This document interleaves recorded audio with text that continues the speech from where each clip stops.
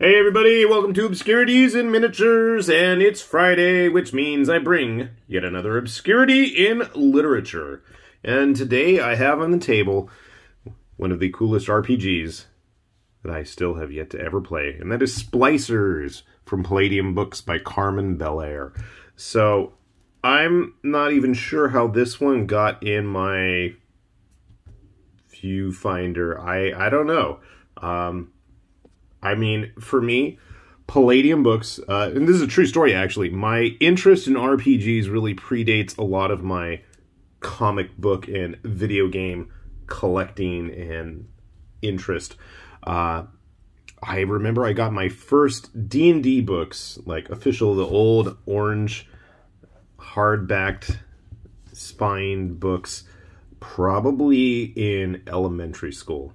Maybe somewhere around 4th, 5th, 6th grade. By 6th grade for sure, because I know I probably had the Oriental Adventures book. That was my, oh, I loved that book. And they had like the cool, like full page spread of like all the different armors and all the fancy Japanese names. I had absolutely no idea what any of that stuff was at that time. But yeah, that definitely kindled an interest. That was probably already there, because I think I got my first book on samurai back in like 4th grade or something. But anyway, I digress. That's totally unrelated to this. On a trip, on a vacation, probably in either the late 80s or the early 90s, and probably Sparkle Trout will jump in here and remind me when, we were at a bookstore on vacation, and I'm pretty sure it was a Beat Alden, and they had the Palladium Teenage Mutant Ninja Turtles RPG. And so, obviously, I mean, I was familiar with D&D, and I had all the books and memorized all the useless stats and can tell you how many experience points you needed to get from this level to that, but I never really played, because if anything, I was always the person who was going to end up having to be the DM, and I always wanted to be the cool heroic leader of the party, and that usually wasn't the case. Usually I'd end up getting to be a supportive type role, or I'm the one running the game, and I never wanted to do that. I think that's why I kind of gravitated more towards the tabletop miniature wargaming stuff, skirmish games, because at least then, not only could I help craft the story of the events, but I can also have a bit of a more, you know, dramatic and important role in what was going on the table while I sip coffee here. So, yeah, when I got that TMNT book, it really blew my mind away as somebody who is all about memorizing stats and crunching numbers. The Palladium books for me were at 7th heaven at that point, and I distinctly remember the day that the original first edition of Rifts came out, and it absolutely blew my young teenaged mind. And Splicers really seems to kind of follow in that tradition. Just looking at the cover, you have this dude in a funky bioorganic combat suit with flamethrowers blasting some funky, clunky, old, rusted up chunker of a robot with multiple limbs. I'm like, sign me up. This is exactly my type of book. And while I may not ever get a chance to play a lot of these games, for me, it was always about just like digging in and absorbing all of that background material that these books, especially older RPGs, really seem to have in spades. I know some of my favorites were the original Iron Kingdoms books before they became Privateer Press, when it was still kind of in the open D20 stuff. And those books, I mean, they're just like massive encyclopedias all about the Iron Kingdoms.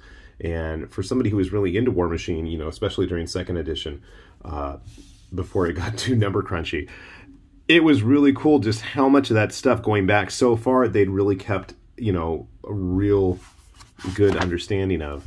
So, you know, upon popping open the book, science, oh, you can't even see it here. Let me slide the camera back. Splicers is a science fiction and horror role-playing game. And I believe this is a very similar warning here at the top, much like the Rifts series would have. And I remember being so worried about when I first got that Rifts book, like, oh man, my parents are going to kill me. I mean, I think they bought it for me.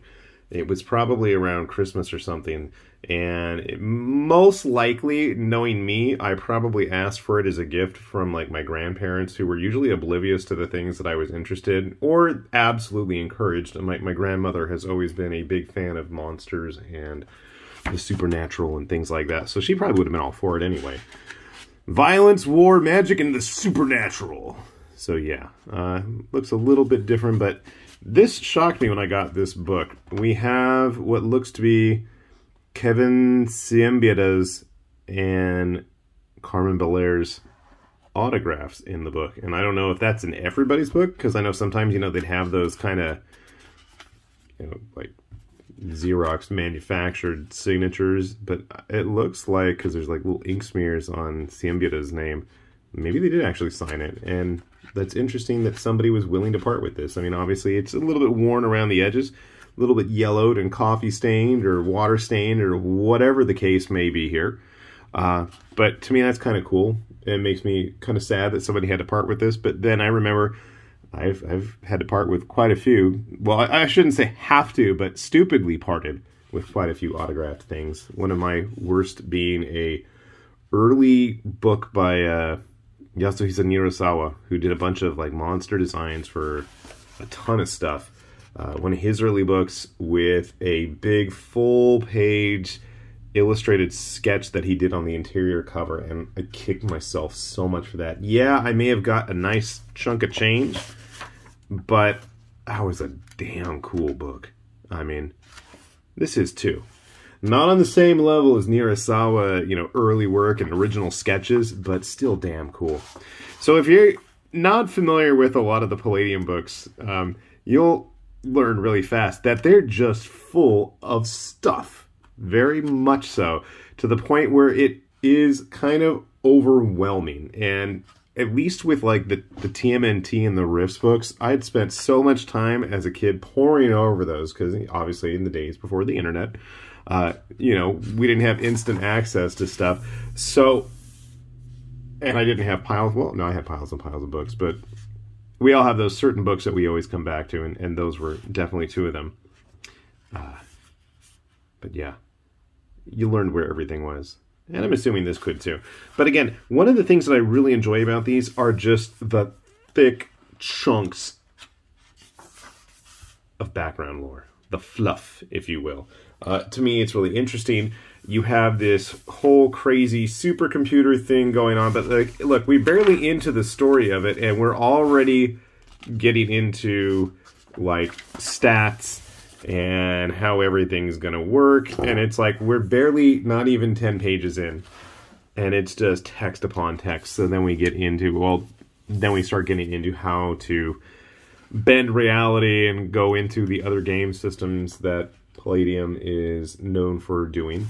Rift's the most famous of the ones genre jumping. So this is really interesting. We have this big supercomputer. We've got nanobot plagues. We've got the world in absolute ruin because of these nanobot swarms that people can't go and touch anything made out of metal. It'll activate all the nanobots, and they're dead meat at that point. Again, we're still just going into all of the background text of what's going on in the world, and we get some nice, big, cool spreads of very gritty sci-fi art. Very coalition-looking dudes there with semi-skull masks. It's like a mixture of the Soga King mask and one of those coalition vehicles. That's always fun with these, is let's spot the artistic influence, right? This ship later on shows up, and those arms just make me think Outlaw Star. So yeah, we have the main enemy, and it has multiple personalities, which I think was something we saw similar with, what was it called? I know there was one of those, there was a big supercomputer in Rifts that I think had something similar. So yeah, you have the different aspects of Nexus, the big bad. And then we have, of course, stats for every single one of them. So if you wanted to fight every single one of them. But they don't give us, oh, the combat bonuses. And then we get into the actual robots of Nexus. The Necroborgs being cool ones where it's like I want to say this is like the leftover remains that the nanobots have inhabited or just collect the pieces of to go after the heroes. Shades of Bubblegum Crisis. And then we have crazy mechs like this kind of guy. I don't know what it is, but it looks cool. The Assault Slayer. Battle Track. And I mean, I will admit, these are absolutely a guilty pleasure for me. This is like one of those books I'll absolutely pull off the shelf every now and then just to read the descriptions of these machines. And I mean, there's just like so much detail. I love it. And then like all these weird statistics on it. You know, how much cargo? What's the width? What's the height? How fast can they swim? Because why not, right? You need to know those speeds. I guess if you have like superhumans and you want to, you know, outpace them or something. The horror factor, senses and features, number of melee attacks, combat bonuses, skills of notes. And then we get into all the various weapon systems, hand-to-hand combat. Okay. The Flying Strike Ship. I don't know. Do you guys see a bit of an Outlaw Star influence, or is it just me? But then again, the tail, I don't know, with the thruster right there and those kind of adjustable vernier looking thingies makes me think there's a dropship I'm thinking of that looked like that. What year did this come out? This came out like 2004, so this is like in a post-Halo world, isn't it? Is it one of the Halo dropships I'm thinking of? I don't know. The Soga King Skull Probe. In a world before drones. See, one thing that I always loved about the Palladium books was they always had cool art. There may have been a lot of other questionable things, both in the book and behind the scenes, but there absolutely was neat stuff to look at. Absolutely some eye candy. Shades of Macross, maybe? The Slicer Robot. Hover platforms. And again, just cool looking artwork. And we haven't even got into, oh, okay. I think we're starting to get into, we're almost like 60 pages in. And we're just now starting to get into some of the heroes of note. And then I want to say around this point we start talking about the whole slicer thing, yeah. Splicer technology and how to roll up your host armor. So that's the whole thing, is you have these very henshin tokusatsu hero type guys. And I mean, obviously, this is very much inspired by the Guyver, and I'm all for that. We need more Guyver-inspired things, both on the tabletop and in media. Come on, even like the little mouthpiece is very Guyverish. Even the way the eyes look is very Guyverish, like some of like the gem things, the Mega Smashers he's got. So you have like this whole section here on how you can roll up your armor, how it's powered, how you wear it, what kind of things, you know, can regenerate it. It's just fun stuff. And this goes on for a good 40, 50 pages, I'd say, of just how to build your armor. And then you can have some of the creatures like the behemoth here tagging along to help you. Because if you know, after spending so much time rolling up your character, you're going to need a mount.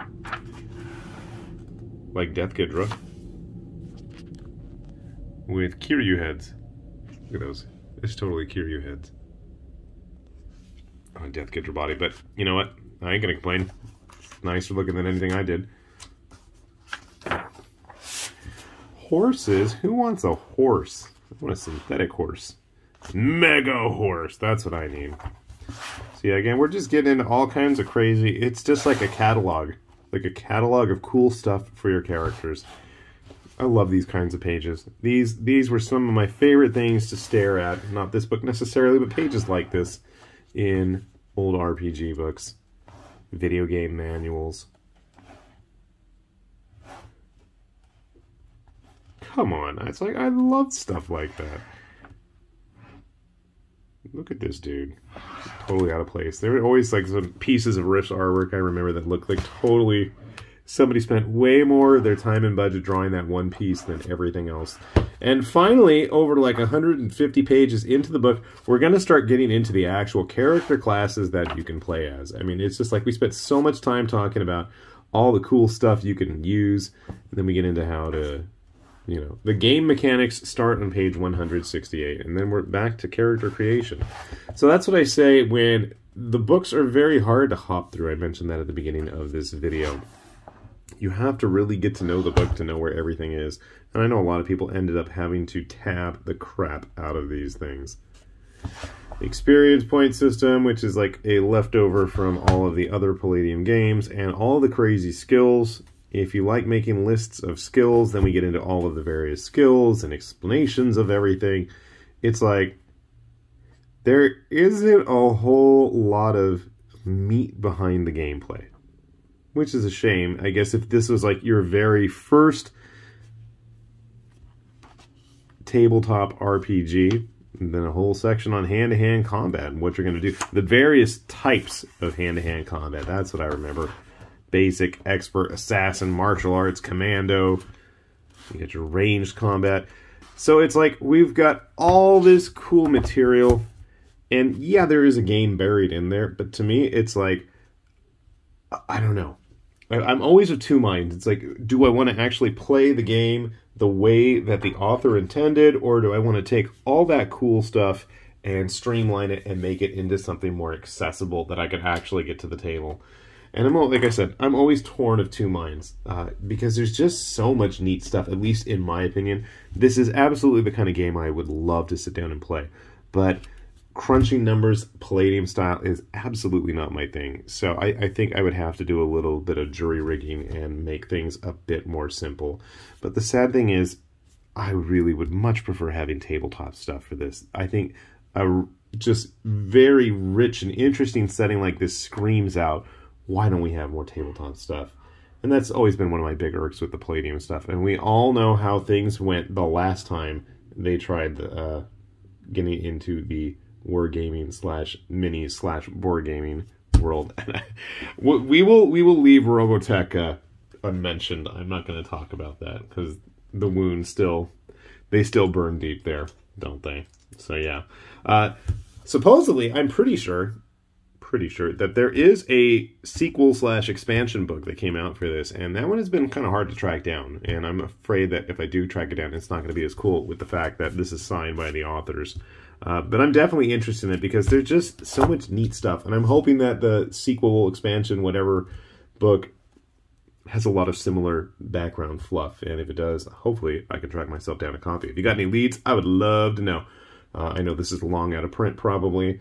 Not one of their big sellers, obviously not being a Rifts book. But yeah, just something fun that I have had on my shelf for quite some time that I like to pull off every now and then. I'm like, yeah, I haven't talked about Splicers yet. The game that I really wish would have more tabletop stuff. And Lancer. Lancer's the other one. But yeah. Anyway, with that said, I've been rambling too long. This has been High Lord Tamberlane with Obscurities and Miniatures, saying thanks for watching, and we will see you back here soon. Bye-bye.